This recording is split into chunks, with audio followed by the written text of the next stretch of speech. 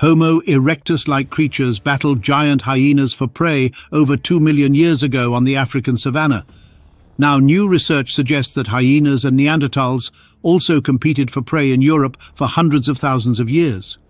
Some Neanderthals apparently even fell victim to packs of ravenous hyenas, their bones being crushed by the powerful jaws of these Stone Age beasts. The discovery of a Neanderthal skull in Guattari Cave near Rome garnered international attention in 1939, and the paleontologist who studied the skull at the time claimed that the large hole in its temple was caused by ritual cannibalism. However, there was something strange about the collection of Neanderthal fossils discovered at the cave. There were plenty of skulls, but very few post-cranial remains. So, where were the bodies? Paleoanthropologists once described ancient human lives as nasty, brutish and short, and the heavy brows and robust bones of hominins such as Neandertals attested to the harsh, primitive conditions in which they lived. With such a bleak view of the past, the horrifying act of cannibalism fit perfectly with what scientists discovered in Italy. The majority of Neanderthal fossils from the cave were recently studied by a team of scientists. They were exactly what paleoanthropologists had been looking for, but the scarcity of the Neanderthal body parts was perplexing. The idea of the murderous and bloodthirsty Neanderthals has faded from view, but the mystery of why the cave primarily contained only skull fragments has remained. Perhaps there was a cave roof collapse that shattered the bodies, but even this theory was not entirely satisfactory. But how about hyenas? The idea that the cave was a hyena den populated by the enormous extinct hyena species Pachycrocuta had seemingly been forgotten, but in a new paper, researchers argue that the cave was inhabited by giant hyenas that tore hapless Neanderthals limb from limb. Archaeologists surveying the cave recently made a spectacular discovery: the fossilized remains of 9 more Neanderthals. One of the victims lived 90,000 to 100,000 years ago, while the rest lived between 50,000 and 68,000 years ago. The new discovery establishes the location as one of the most significant places in the world for the history of Neanderthals. Stone Age cave hyenas used the cave as a den, and most likely hunted Neanderthals as prey, just as they had for hundreds of thousands of years. Hyenas hunted the Neanderthals, particularly the most vulnerable, such as sick or elderly people. The newly discovered Neanderthal remains belonged to a woman, 7 men, and a young boy. The archaeological team surveying the cave also discovered the fossilized remains of hyenas, rhinoceroses, giant deer, and wild horses. A collapse, possibly caused by an earthquake, sealed this cave for over 60,000 years, thus preserving the remains found inside for tens of thousands of years. But new research suggests that the damage was most likely caused by hyenas. It's unusual to find so many Neanderthal remains in the same location. The fact that hyenas were able to ensnare this group suggests that the region around Rome had a significant Neanderthal population. Indeed, it appears that the hyenas had a taste for Neanderthal meat. It is unclear whether the giant hyenas killed the Neanderthals or simply ate the humans' remains after they died from natural causes. According to the researchers, Neanderthals may have lived in the cave before the hyenas took over. The scholars discovered burned bones, carved stones, and bones with cut marks, indicating hunting and butchery. As stated, this is a spectacular find. It made sense that early humans would live in caves, but what had happened to skew the fossil record in favor of only skulls and teeth?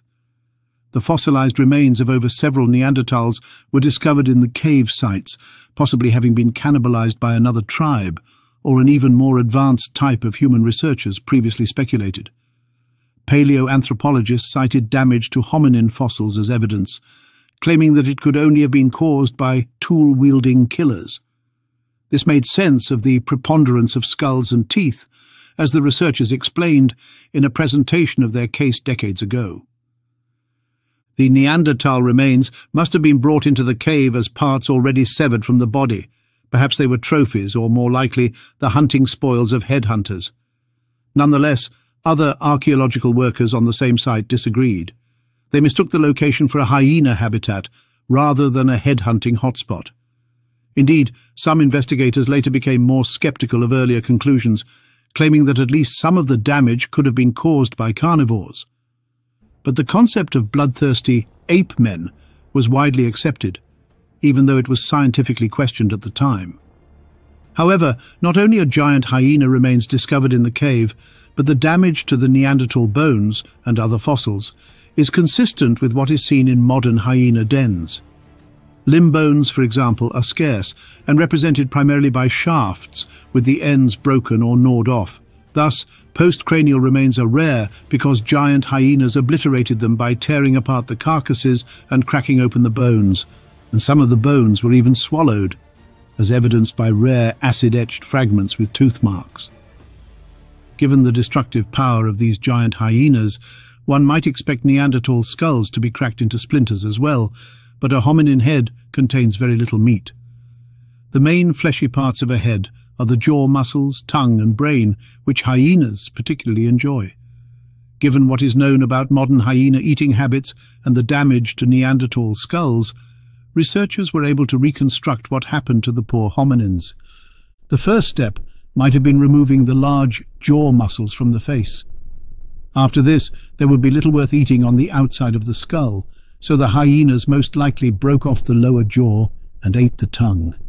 By this point, the hominin's face would have sustained catastrophic damage, which explains why so many Neanderthals from the site are missing their faces. In fact, the large brain of Neanderthals would have been a lipid-rich treat that the hyenas would have undoubtedly sought. To accomplish this, it appears that the hyenas bit down on the skull and pressed, using it as a kind of fulcrum until a large enough hole was broken open to extract the brain.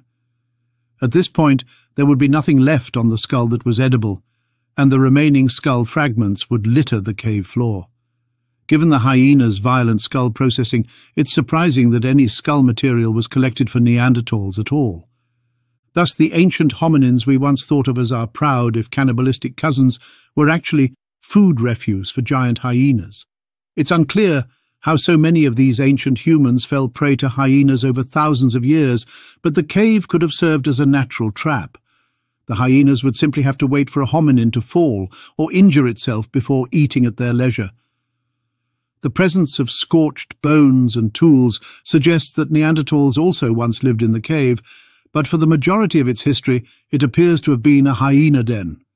Nonetheless, Neanderthals living near what is now Madrid may have worn hyena pelts to keep warm in the cold Iberian mountains. Until now, it was widely assumed that extinct hominids primarily wore the skins of herbivorous mammals such as deer or bovines. But new research suggests that the Neanderthal wardrobe may have included the furs of dangerous carnivores, including giant hyenas, cave bears, and giant cats. The Naval Mayo rock shelter, identified as a Neanderthal hunting camp, provides evidence of this risky prehistoric fashion. Researchers discovered the remains of numerous plant-eating animals in a layer of soil previously dated to between 66,000 and 83,000 years ago, indicating that the site's archaic human occupants butchered and skinned the animals. Researchers also discovered a hyena paw bone with markings that may have been made by Neanderthal tools, but could also have been caused by biting or trampling by other animals. To determine how these marks were created, the authors of a new study used an artificial intelligence algorithm capable of distinguishing between man-made bone modifications and those caused by non-anthropogenic factors. The algorithm identified all of the marks as cut marks, write the researchers, indicating that the bones were processed using Neanderthal stone tools. More specifically, they discovered that the marks on the recovered hyena phalanx can be related to the animal's skinning activity due to their position and orientation. The bone does not appear to have been cracked open to access the marrow, indicating that the hyena was only used for its pelt and not eaten by the Neanderthals. According to the study's authors, hyena fur may have been sought out due to the icy conditions at the hunting camp, which is 3,600 feet above sea level. This site is located in an area where the use of fire in conjunction with skins as clothing or bed covers may have been critical for survival, according to the researchers. Until recently, there was little archaeological evidence that Neanderthals used carnivorous animals for food or clothing, But another study revealed that ancient humans hunted cave lions in Germany.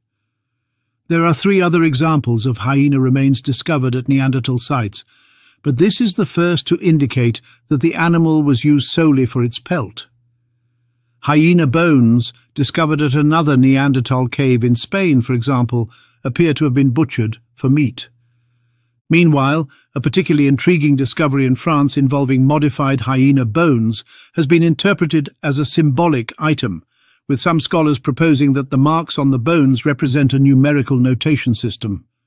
In reference to this evidence, the study authors suggest that the use of a carnivore pelt may have symbolic significance in the Neanderthal universe, which is a topic of ongoing debate. Nonetheless, current evidence from the rock shelter does not support this possibility. Thus, it appears that the use of the hyena pelt was primarily opportunistic.